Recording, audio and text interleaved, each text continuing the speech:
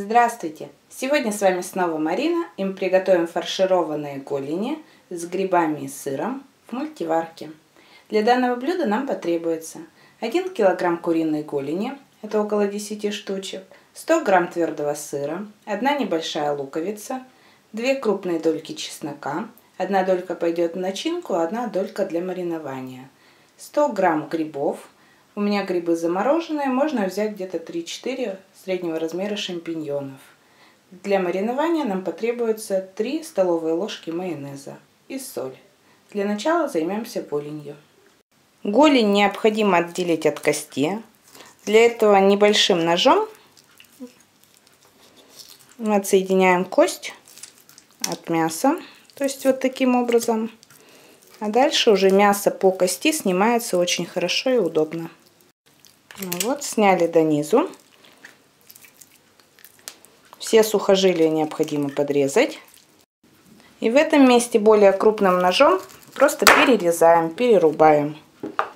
Кость отделили. И выворачиваем обратно. Вот таким образом. Такой мешочек у нас должен получиться. Дальше займемся приготовлением начинки. Для этого мелко порежем лук и мелко порежем грибы. Если грибы замороженные, их необходимо разморозить. Ну, свежие нарезаем сразу. Также очень мелко нарезаем чеснок. Выбираем быстрый старт. Режим жарко. Жарко овощи 8 минут. Старт. В кастрюлю мультиварки наливаем растительное масло около 2 столовых ложек. И отправляем туда сразу лук, чеснок и грибы. Прошло 8 минут, грибы, лук и чеснок обжарились. Теперь их необходимо достать и дать остыть. Пока начинка из грибов остывает, натерем сыр на крупной терке.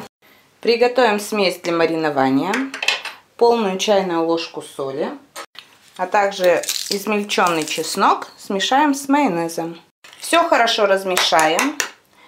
Майонез лучше использовать домашний. Как приготовить домашний майонез, вы сможете найти на моем канале. Приготовим начинку. Для этого смешаем сыр, грибы, ну и лук с чесноком у нас уже заранее перемешаны. Сыр у нас расплавится, когда будет готовиться блюдо. И начинка у нас получится более тягучая.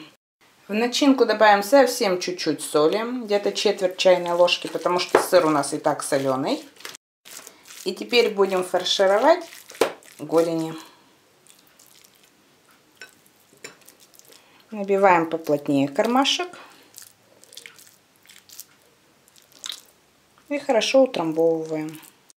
Теперь закалываем зубочистками. Главное поплотнее утрамбовать начинку. Вообще может быть начинка любая. Можно использовать просто сыр с чесноком. Теперь голени обмазываем смесью чеснока, майонеза и соли со всех сторон. Это наш маринад. И оставим промариноваться минут на 30. Выбираем программу, режим мультиповар. Нам необходимо 120 градусов. 45 минут. Это время мы будем обжаривать с 2 сторон наши голени. Старт. На дно чаши наливаем растительное масло и укладываем голени. У меня выйдет на 2 раза по 5 штучек. Крышку мультиварки необходимо закрыть. Прошло 22 минуты с момента запуска программы. Аккуратно переворачиваем на вторую сторону. Закрываем крышку. За 10 минут до окончания программы открываем крышку, чтобы лишняя жидкость выпарилась.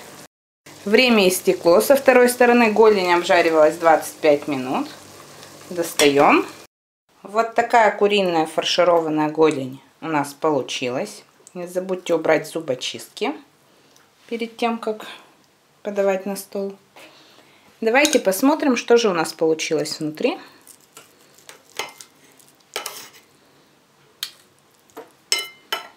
Ну вот, мы видим начинка, мясо.